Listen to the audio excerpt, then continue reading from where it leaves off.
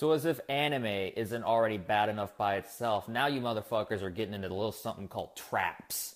Basically, it's a dude that dresses like a chick, has a dick, and you say it isn't gay.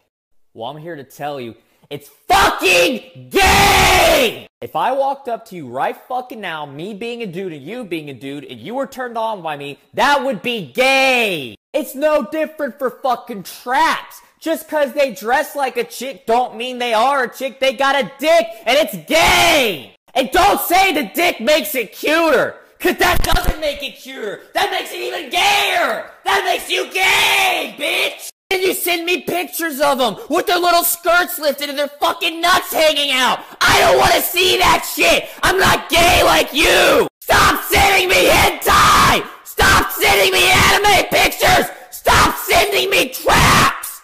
Oh my god!